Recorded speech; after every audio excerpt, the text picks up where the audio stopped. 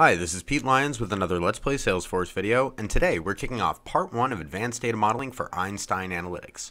So why then the slide with the custom report type editor? Well, we need to start this series right, and we're going to be doing that by debunking some myths. There's a belief out there that there are things that you can do with the standard report engine that you cannot do with Einstein, and that is completely untrue. The first of those such myths is parents with or without children. So if we look at this Venn diagram here over on the right, this is going to result in a report that has one row per child record and one row per parent that has no children.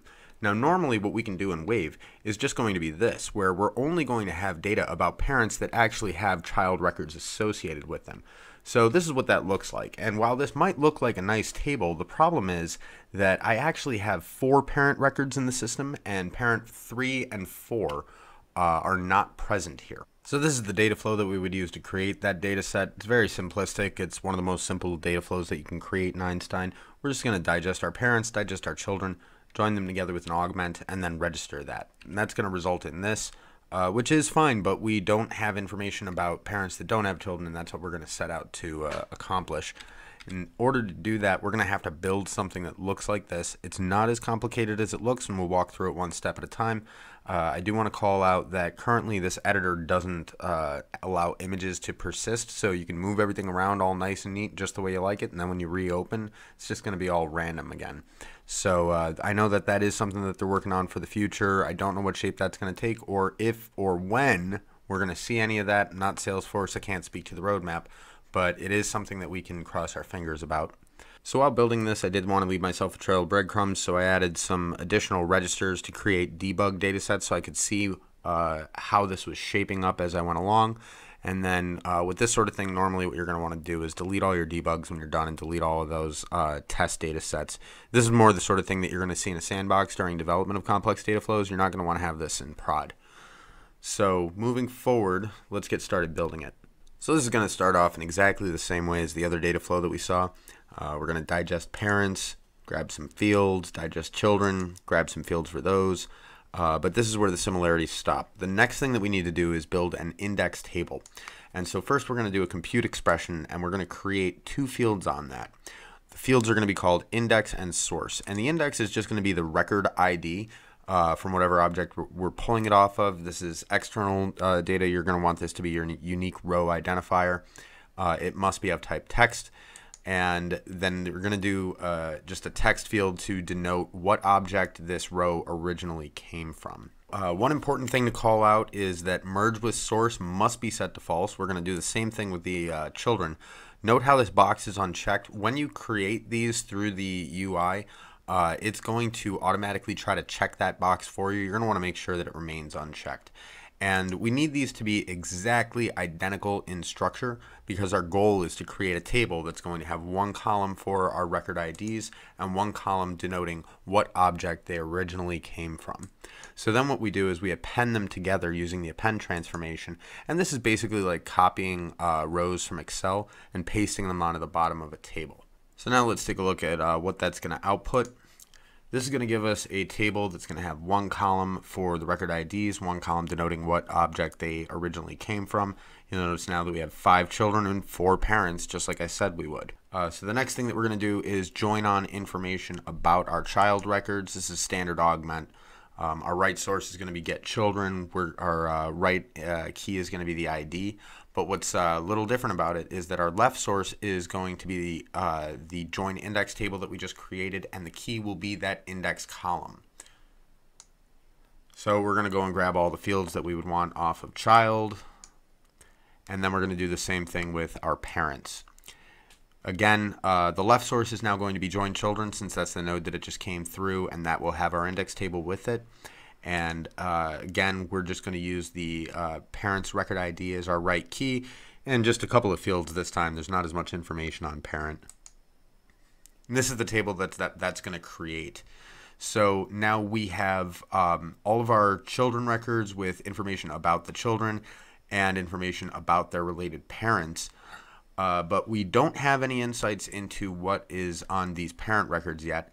And we do still have one row for each, even though parents 1 and 2 already have the information that we want on the associated child rows. So we are going to need to find a way to remove the 2 parents that are already being represented through child data. So the next thing that we're going to do is create an augment called self-join. We're actually going to be joining the join parents table to itself. So what we're going to do is take that as both our left and right sources. On the left key, we're going to use the index column that we originally created.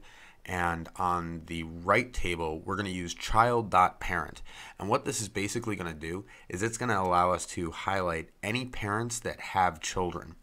And we're going to use lookup single value because we don't actually care what the result is going to be. If they have multiple children, this could become an extremely long string. We just need to know if they have 1 or more children, so that's fine. The only field that we're going to pull in is index. So that's what this is going to look like. And again, we've got our 2 parents that have children. These are going to be parents 1 and 2. They're the ones that we found matches on, so we can now identify them as parents with children and purge them from the table. So in order to do that, now we're going to do a compute expression for find dupes. We could probably filter directly on it, but it's just my personal preference to always have a filter step where we create a filter field to filter on directly. So we're going to leave merge with source true this time. We're going to create a field called flag. We're basically going to say when that filter.index field that we've just created through our augment on our self join is not null, then it's a dupe, else keep it. Next, we're actually going to filter the dupes, and we're just going to do flag : EQ : keep. This is going to preserve all rows that are either children or parents without children. So once we run that, let's take a look at our next debug table, and we'll see that those 2 rows of parents without parents with children have successfully been purged. The next thing that we're going to do is we're going to join on data about parents without children so that we can actually see those columns that we're concerned with. We're going to do an augment. Our left source is going to be filter dupes. Our right source is going to be get parent. And we're going to match the index to the ID. Pretty simple. We're just going to grab the 2 fields we care about. And that's what this is going to look like. Now the main problem here though is that our parent information for parents without children is being stored off on the right in a different column.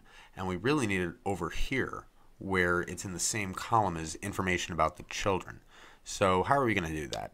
So next we're going to do a compute expression called align fields. And basically we're going to create new fields for parent name and parent region. Nice bonus of this is that you actually get rid of the relationship pathway when you do this. So it'll save you a bunch of typing when you're adding fields. You don't have to worry about whether or not you need single quotes to avoid data flow errors. Pretty cool.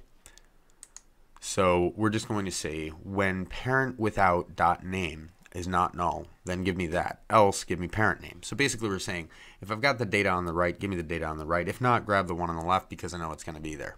We're going to do the same thing for parent region. And the last thing that we're going to need to do is slice off all of those fields that we were only using for operational purposes and only keep the ones that we actually want. Set our slice node to keep mode. This is going to allow us to select just the fields we want to keep, and then all we have to do is register. There it is, our finished data set. And this is what it looks like. I have 1 row per child, 1 row per parent, everything's nicely aligned, and I have all the things I want to see and none of the things I don't.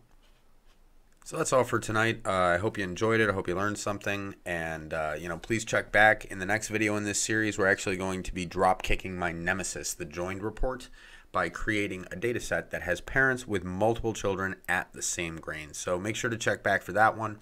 If you enjoyed this, like, subscribe, tell a friend, and as always, thanks for watching.